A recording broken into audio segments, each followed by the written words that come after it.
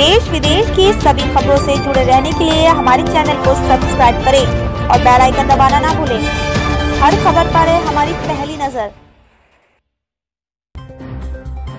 नमस्कार, मैं हूं जाकिर अंसारी और आप देख रहे हैं Corbett bulletin news. Breaking news. Haldwani Gaula नदी में तेज पानी बहाव होने के कारण गौला नदी में फंसे हैं मजदूर, जिसको निकालने का प्रशासन पूरी दल बल के साथ मौके पर पहुंचा है। जैसा कि आप फुटेज में देख सकते हैं कि किस कदर पानी उछाले मार रहा है, जिसके चलते मजदूर को बचाना एक चुनौती साबित हो रहा है। इसके चलते आंधी और बारिश होने की और संभावना है।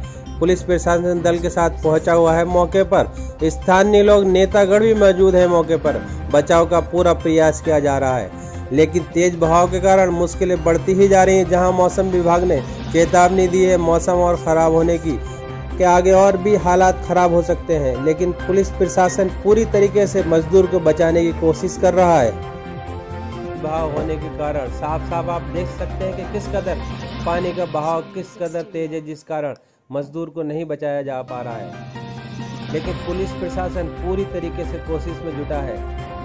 आप देख रहे हैं हल्द्वानी से अतुल अग्रवाल की रिपोर्ट। ऐसी ही कुछ खास खबरों के साथ आप हमारे साथ बने रहें। आपसे फिर मुलाकात होगी। नमस्कार।